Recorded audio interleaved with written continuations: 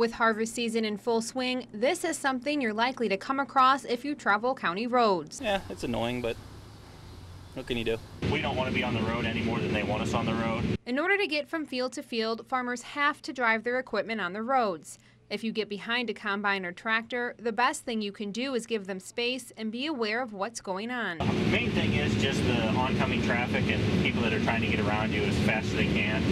They just need to be just a little more patient with us. If you can't see the mirrors of the combine, then I can't see you. If you're right behind me, I might see a shadow, but it's a little hard to know if you're there. So that's why I would ask you to stand back just a little bit. Another tip, if you're coming towards a farmer, don't just stop.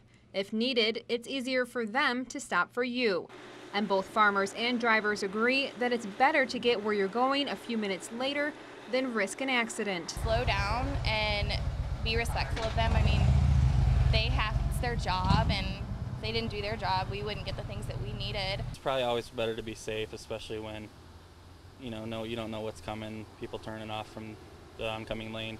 You know, we have this big equipment. If we tangle with a car, the equipment's going to win. In Morton, I'm Catherine Tellez.